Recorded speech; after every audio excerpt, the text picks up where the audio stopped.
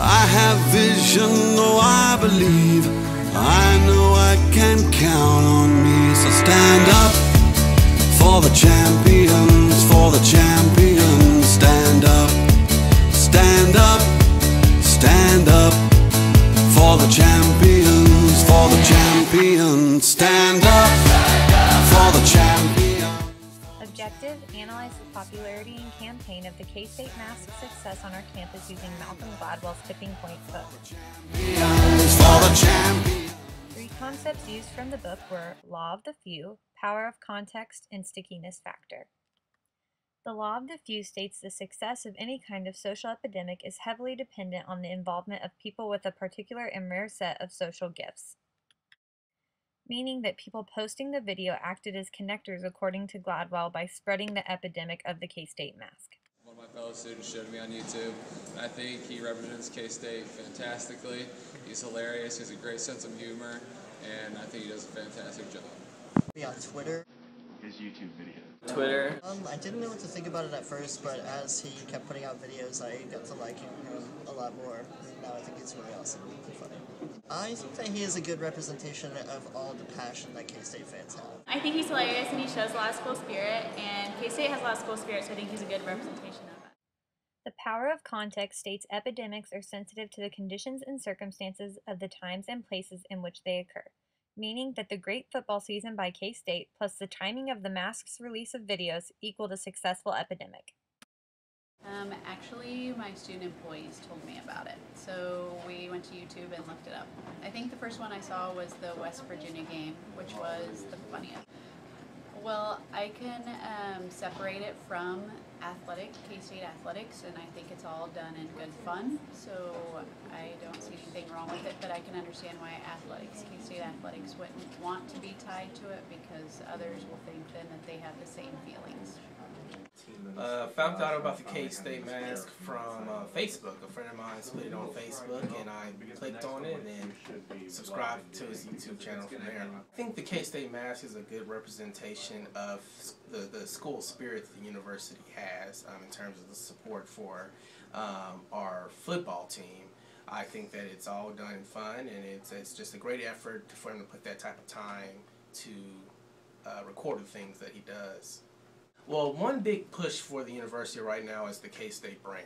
You know, and brand management is very important to the university, to the 2025 plan, and also to athletics. And we have one, I know you probably remember the EcoCat fiasco from last year, 2 years ago. You know, we have one mascot for the university. We have one voice that comes from athletics, and he's just not a approved source of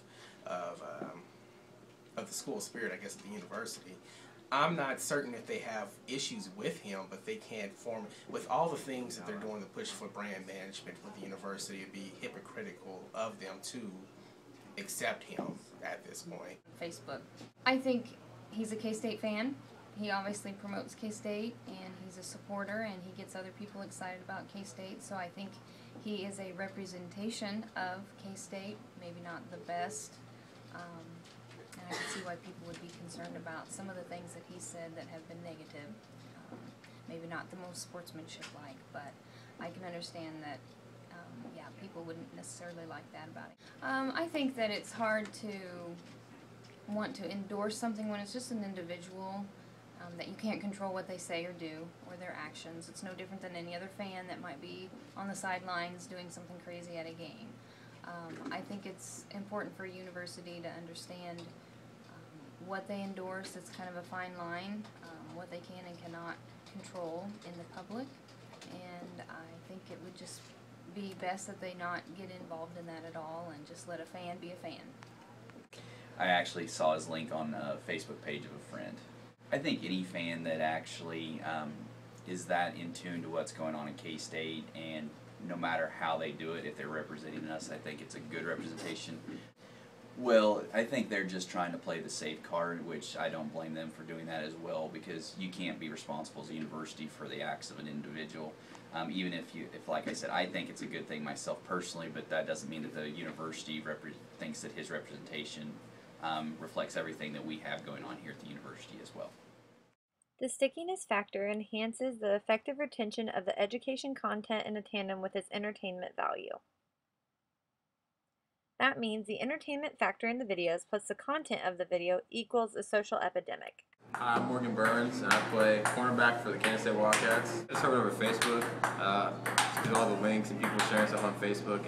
And I know if you look at Coach Snyder and KState, we're all about family and respecting our opponents. And so I would say he's reflecting KState very well. The next responses are from the mask himself. Answer to number 1. I do. I feel the fan base would rally around me whether we were winning or losing. I try my best to stay motivated and loud and proud for the fans. Answer to number 2, yes. I think it's easy for students to rally around things they can relate to. A lot of students talk smack about teams, but at the same time, I try to come up with original stuff. Answer to number 3, I was extremely pumped for the upcoming football season and I had the mask lying around. I put it on and had my fiance start videoing me just to have some fun. It has totally blown me away with all of the support I have received, and it makes me so happy to be a part of Emon Nation. Answer to number 4, it was definitely student and fan driven. People liked what we were doing and talked about it to their friends and family, alum, current players, and students. When we asked the athletic department for an interview, they replied with an email stating that they had been approached to partner with the actor in the videos but declined.